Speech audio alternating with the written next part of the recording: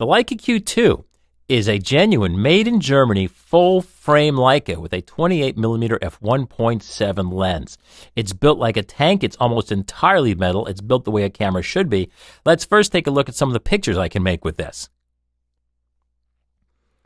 It's got 47 megapixels, so yes, it is super sharp. But Leicas have been super sharp for over 100 years. That's not news. Colorful? Colors are a matter of taste. I'm not a huge fan of the Leica. Actually, I get better colors from my iPhone 11, but it certainly can make great pictures. Leicas are not so much about a great picture. They're mostly about having a great lifestyle.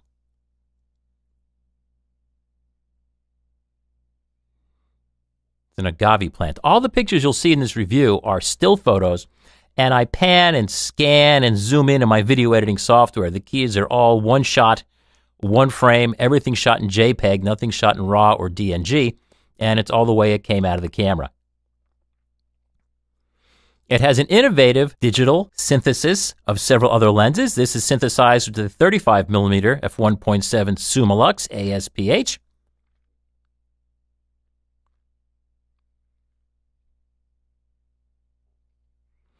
Here's a look at a palm grove.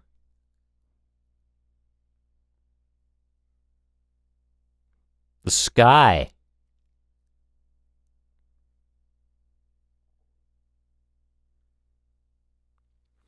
This is insanely sharp, this camera. It also has no distortion.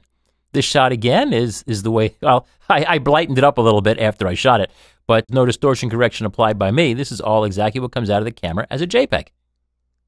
And again, I'm scanning down. Oh my gosh. The camera is so easy to use. For a shot like this, I simply wanted to show the motion of the water droplets as they look naturally to our eye. So I just took my finger, turned the shutter dial until it moved to a 30th of a second. And the beauty of this camera is everything updates in the Finder instantly. It's not like cameras designed in Japan, like my Sonys and Fujis, that every time I turn an aperture or shutter speed ring, it takes like half a second for the update in the Finder to occur, which drives me crazy. It's like, why do they even bother? With this Leica, when I change a setting, it updates in the Finder instantly, so I can change it as I want. So this is shot at a 30th of a second, which is what looks most natural to our eye. And you'll see with the incredible resolution of this camera, I got every single water droplet. And these aren't even water droplets. These are just mist from a sprinkler system. And to adjust the shutter speed, it's easy. Just move the dial. Usually leave it on A, and A gives you program, but if you want to force it into a 30th, just do like that. Boom, you've got a 30th. This camera is ultra easy to operate. That's one of its greatest virtues. It's not like the cameras from Sony or Fuji, which are a pain to operate. And I've been shooting for over 50 years, so I remember when cameras were actually designed for photographers, not simply online experts. The key is, this Leica, everything just goes and shoots the way it should. Nothing gets in your way. The menus are very simple. All the operation is simple. Autofocus is autofocus. If you want to go into manual focus, you just unlock the catch on the ring. You're in manual focus. If you want to go into macro mode, you see this? Watch the focus scale. Boom. You're in macro mode. You can just leave it in autofocus, as I always do. The Q2 is extremely popular because it's very inexpensive. It's a genuine German-made full-frame Leica, and it sells for only $5,000. A lot of people don't realize to get into a proper Leica, which is the M series, with a very basic, just 50mm f1.4 lens and an M10, the most basic M10, you're into it not for $5,000, you're into it for over 5 figures. Yes. So to get a full-frame Leica like this with an excellent lens, this camera also adds full program automatic exposure. It adds through the lens live view in the electronic finder. It adds autofocus. This camera is 60 years ahead of the M series, gives the same quality picture, and includes the lens for an ultra low price. And that's why this camera is an extremely popular camera. The Q2 is worlds ahead of Sony and Fuji because the menu system is quite simple. The menu system is only 5 pages. You've got a favorites, 5 pages. Now, in each of these pages, of course, you have more pages, but it all makes sense. And whatever I want to find or do, it's here. It's unlike Sony's. Even when I talk to the Sony factory reps, it still takes them going through every one of their 500 menus to find something which sometimes isn't even there. The Leica Q2 has what we need and nothing more. And that way you can get your picture instead of looking like a moron standing down looking at your camera while everybody else is getting the shot. The key is with this, you are the one getting the shot. Everybody else is the one staring at their finder here, all lost and confused. That's a major advantage of the Q2, is you'll get your shot and not be left fiddling with your menus. Also, far superior to Sony, Fuji can equal this is the fact that we have dedicated control rings. And these are much better than the Fuji rings because they are indeed a single purpose. They lock properly. And you can just do this to select your speeds, which seems simple and seems obvious, but it's not obvious to most of the other makers. Most of the other makers have these unmarked dials, like this one's unmarked. What's nifty about this little dial is, you see this? That's an additional push button for control, which I like. Another incredible thing about this camera is it has a leaf shutter. What that means, the shutter is actually inside the lens. It's not a focal plane, which is things moving across the sensor slowly. The point is it opens the lens all at one point, so I can synchronize my flash at a 2,000th of a second. The reason synchronizing flash at a 2,000th of a second is critical is I can then use flash in broad daylight, and even a moderately powered flash can compete with direct sunlight. Here's a shot of palm trees shot with the Q2, no flash. And if I pop on my little SF24D flash, which sells used for about $150, bam, here we go. Can light up all these palm trees because I can shoot at a 2,000th of a second on my Q2. The key is at a 2,000th of a second, all the power of the flash is captured by the camera. But because the ambient light is cut down significantly to 2,000th of a second, the flash becomes much more powerful than the ambient light. And so therefore, if you're really limited by flash power trying to compete against sunlight, you can do that because at a 2,000th of a second, for that 1/2,000th of a second, the flash is on all the time the shutter's open, so it can compete. Most cameras are stuck down at, say, 180th or 200th of a second for flash sync, so you're letting in 10 times more ambient light, but the flash itself is no more powerful. So essentially, this Leica Q2 makes your flash 10 times more powerful. What's new since the equally extremely popular Leica Q? Well, it's 46 or 47 megapixels, up from 24. This one does 4K video, up from 1080. I don't know that I would waste my time shooting video on this camera, but that's for you to know and me to find out. It's got a 3.69 megadot OLED finder, and the finder is awesome because the finder not only has, look at the exit pupil on this. The optics of the finder optics themselves are superior. Look at the size of that thing. They're all glass and they work extremely well. The electronic viewfinder is much sharper because it has superior optics here where it counts. It uses probably exactly the same OLED screen bought from the same place that the other manufacturers buy it. The key is all of my Nikons and Canons and Sonys, they rarely give a sharp image from edge to edge. They're usually soft areas inside of the finder because the optics aren't up to snuff compared to how great is the panel. The Q2 has a 40,000th of a second electronic top shutter speed. The old Q only had a 16,000th. The longest shutter speed on this is now up to 2 minutes, which you can select directly in any of the modes where you can select the shutter speed. The old Q2 is limited to 30 seconds. Another beautiful thing about this camera, there's no more battery door. Battery doors are for losers. To drop out this battery, push the unlatch, then it has a safety catch. Just push it in, and it pops right out. The key is you can do this by feel in the dark. You can be running in smoke to your next shot, pick this battery out of your pocket, feel for the slot, push it home, and you've just reloaded your battery. That is awesome. You don't have to fiddle around this stupid card door like every other camera has today. Also, if you want a door, you do have a door for the card. This is a very nicely made door. It is solid alloy.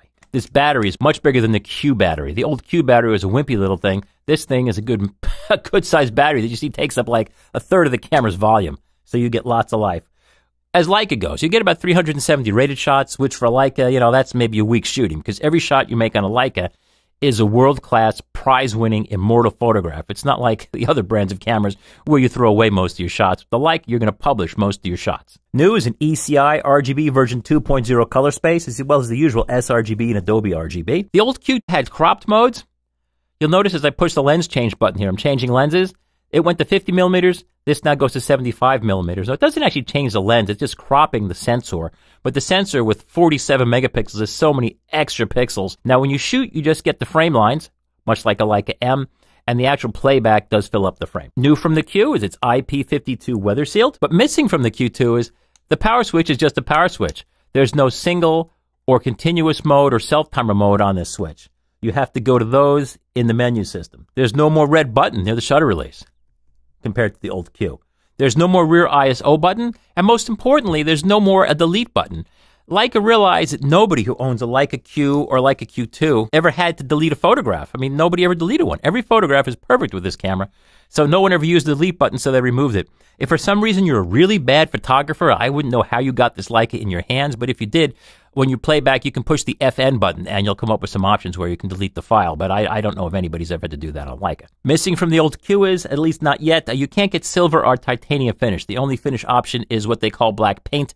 This is paint and this is black anodize. Good about this camera, superior to everything, it's made in Germany. It's not offshore to some other country where the camera company isn't even based. It's quality made, and that's what we pay for. This camera has optical image stabilization. There's actually a shifting element in the lens, so you can shoot at slow speeds, not need your tripod.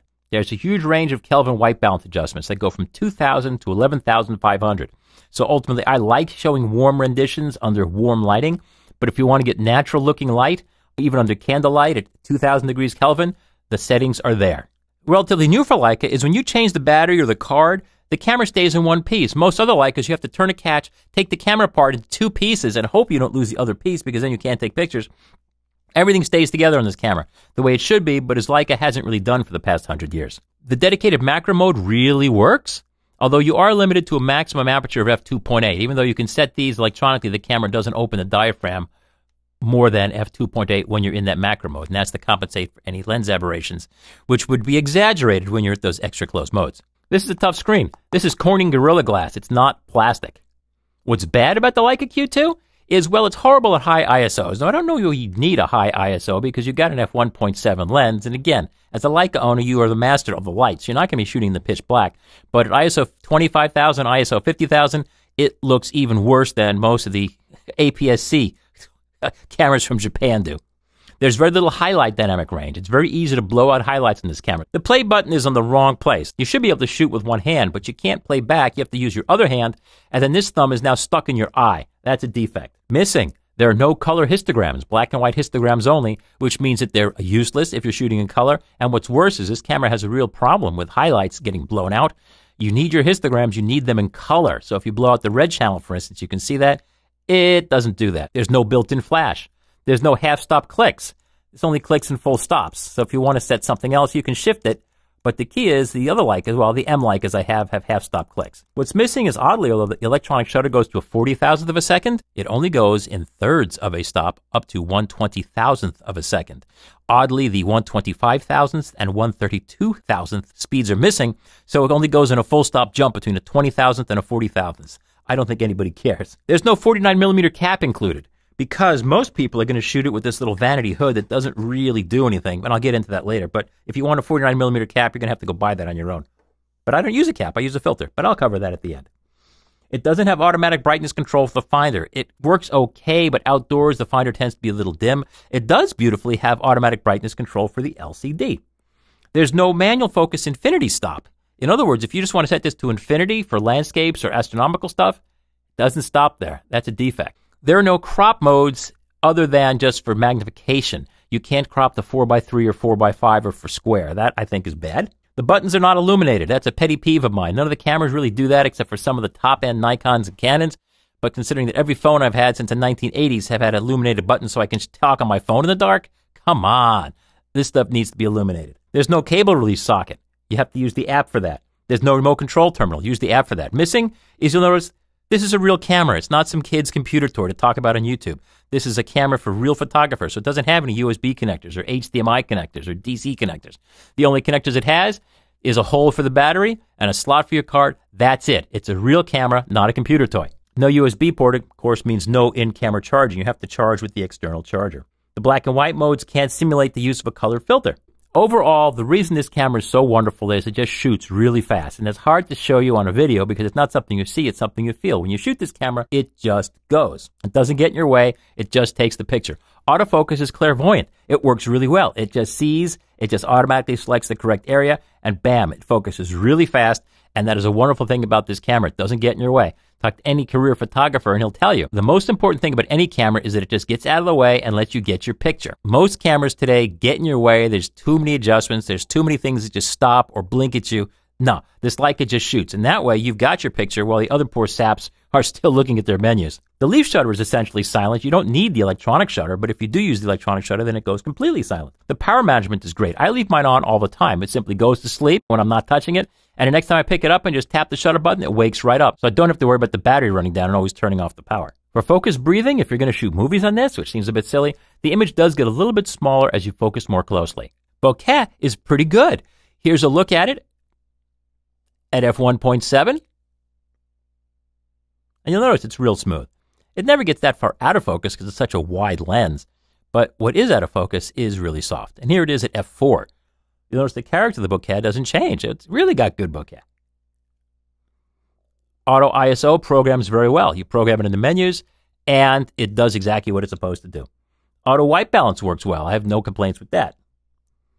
Color and tonal rendition, I don't like the way the pictures look on this camera. I say there's a very little highlight dynamic range, and the color rendition is really pretty yucky. I'll show that under compared, but I'll show you that an iPhone takes better pictures than this camera does. You'll notice an iPhone has about the same focal length and about the same lens speed as this camera, and the iPhone has better color rendition and highlights and shadows, so pictures from the iPhone are better, but it's a Leica. It's not about pictures. It's all about the image of the man making the picture. So you've got this around your neck. You look a lot cooler than just my kid with an iPhone. The crop modes work well. It's really convenient. You just tap this button, you get whatever lens you want from 28 to 75 millimeters. Here's a shot at 75 millimeters.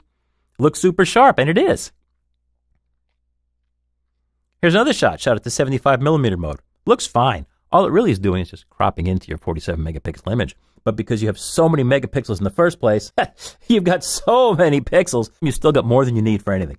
Distortion. There is no visible distortion. And even if you shoot a RAW file and open it in software that's not dedicated to this camera, it doesn't have any correction, it still doesn't have any distortion. You get a little bit more wiggle. Again, if you're doing scientific work. If you're doing some scientific work, there's some higher order distortion that's better corrected when you shoot in JPEG. But even if you're shooting RAW, totally uncorrected, the lens is still excellent. Ergonomically, everything gets out of the way. Power on asleep modes are as fast as every other camera today. Ideally, too, just the feel of it, the font Leica uses, it uses this marvelous font that all of these are engraved. It has a countdown timer for longer exposures, so you'll see exactly how long it is to the end of your exposure. What's bad? Nothing's really bad, but these buttons are made very flush to look minimalist. They're not as easy to find by feel, and if you've got gloves on, forget about it. The play and the menu buttons are on the wrong side, so it takes two hands to shoot. The touchscreen works great, but when the virtual keyboard comes up for typing in your copyright information, it's still a little bit too tiny. Also, these red A's. The photography I'm using here makes these really stand out, but in natural light and dimmer light, when you're not in a studio like I am now, these A's are really dark, a dark burgundy kind of red, so they don't stand out as much. I think they should be brighter. The diopter control is crappy. Here's a diopter control. You push it to get it out. It's this tiny little thing. So when you're trying to look through here and you're trying to touch this, unless you've got little dainty kid fingers, it's very difficult to use. But the good thing is, once you adjust it, you never need to adjust it again. I would prefer that when you zoom, instead of getting those crop lines, you actually get a magnified finder, but too bad. That's what you get. When you change exposure compensation, this does not highlight or stand out any. So you could be shooting all day at, say, minus 2/3 of a stop, which you don't want from last night, say, and not even realize it. That's something that I think should be changed. The focus lock is kind of crappy. This is a plastic part, should be metal. The focus lock, or I should say the unlock, is this. You have to push that in, which is great if you're looking at the bottom of the camera like this. Trying to do it by feel, it's done the wrong way. When Leica made much better lenses, the key is this whole tab would push in to unlock it. Now you've got to stop and find which half has got the tab and is the front half or the back half, and it's a fudge. It really should be a better lock and unlock mechanism. Exposure looks great, except for the camera's propensity to blow out highlights. Exposure's right on, as it is for all the mirrorless cameras. Lens fall off in the corners. I don't see any light fall off. And again, nobody buys a Leica to shoot blank walls. That's something that the buyers of lesser-made cameras do. Leica calls their picture styles or picture adjustments as film styles. There's no film involved. It's not a film simulation. The key is if you go in here, film style, I shoot in vivid. You can set these. You've got your settings of only plus and minus 2.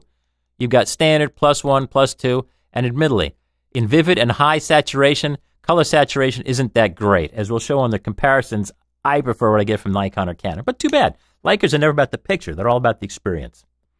With filters, I can put a couple of 49mm filters on here and get no vignetting, so you don't need to use thin filters.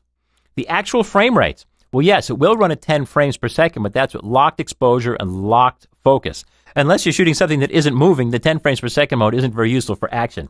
You can get 4 good frames per second with tracking focus and tracking exposure, although it will slow down a little bit if things are moving wildly or going, say, from daylight into total shadow while things adjust. But it will run at honest 4 frames per second and track pretty well, which is actually among the better performances I've seen in mirrorless cameras. High ISO, I'll show you some details here. Here are the whole images. And I'm starting at ISO 50, and we'll show when we get to the zoom-ins. ISO 50 is a pulled ISO with even more limited dynamic range on the highlights.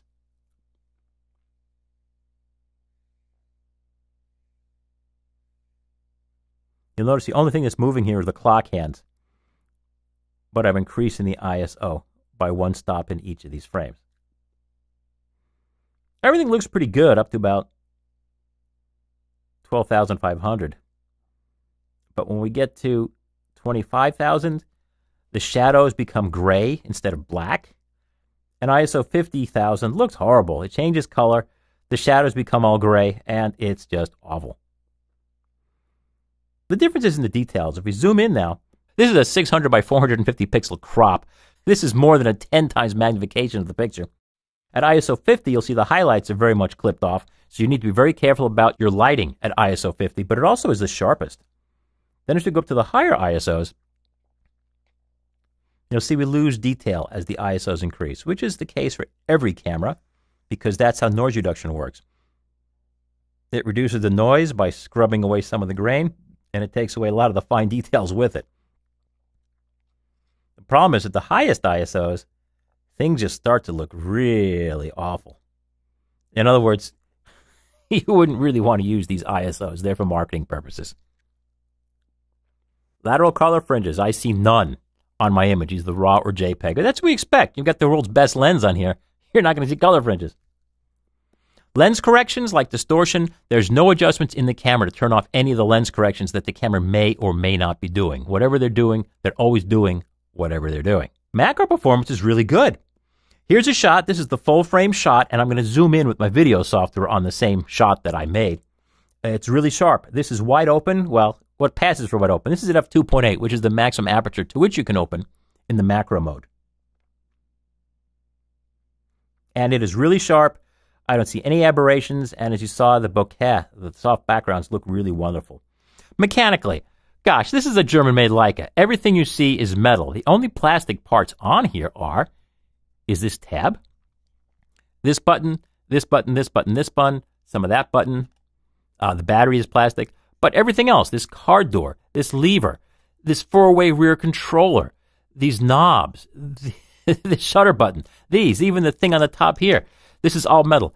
All of the lens is metal. This ring is metal. The hood, which I will show later, this hood is metal. So, yeah, you're buying quality. When you pay $5,000 for a point and shoot, you're getting a very, very, very well-made camera. Of course, it's sharp. I mean, here's another shot here. This is made at f5 at a 500th at auto ISO. And as we zoom in, yeah, it's a 47 megapixel camera, and it is a state-of-the-art lens. So, yeah, it's as sharp as you possibly could get. At f1.7, the lens is not as sharp in the corners or the sides, which is borne out by Leica's own MTF chart. But it's more than sharp enough. In the center, you'll see here, it is ultra sharp even at f1.7. And that's all that really matters, because that's where your subject is. Your subject isn't going to be off on the edge or the far corner at f1.7. Spherochromatism is highlights in the foregrounds or backgrounds taking on color fringes. It's got a little bit. This is in the macro mode at f2.8. And it's got a usual amount of spherochromatism. You'll notice the highlights in the background can get a little bit green tinged, cyan tinged, and in the foreground maybe a little bit red tinged. This is actually pretty good performance. The image stabilization works great. I get complete tripod equivalent sharpness at about a 60th of a second all the time with this camera with vibration reduction turned off. When I turn it on, I get an honest 3-stop improvement. I get about 100% of the time complete tripod equivalent sharpness handheld at 1/8 of a second. For Sunstars, it's got a rounded 9-bladed diaphragm, and there's not much going on in Sunstars, as you're going to see in this series here.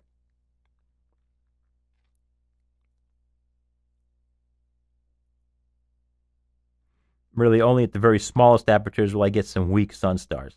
So much for that. For data, thank goodness, these cards are properly titled. Sony and Fuji are both do an awful job because they don't title their cards. They come up as untitled. Well, when I come back from a job and I put a bunch of cards in my reader and they pop up my Max Finder screen, I want to see the card properly titled. This card is titled Leica Q2. So when I put it into my Mac, I know exactly what camera this card came from. So thank goodness for that. A full JPEG image usually runs about 22 megabits. If it's got the usual amount of details I show you for most of my landscape shots. If it's a shot that has most everything soft in it, like that macro picture of my watch, then it's only about 10 megabytes. And if it's a blank frame, it's maybe 5 megabytes. And if I shoot something that's completely loaded with detail, like nothing but, a concrete wall or a lot of contrast, then it might have as much as about 25 megabytes of file size for the JPEG image. There's no adjustment for JPEG quality. All you get is the only size you get. It's not like a professional Canon camera that gives you 10 levels of JPEG compression to choose from. The Leica makes what's perfect. The clock accuracy is poor. This camera that I have, my sample gains 1.5 seconds per day of 45 seconds per month. That is not good. I know my Mercedes have quartz chronometers in them, and even without the GPS, my 1997 Mercedes loses about 1.5 seconds literally every 6 months. This camera does it every day. But too bad. Your sample will be different. Let's compare it. This is shot by my Fuji X100F.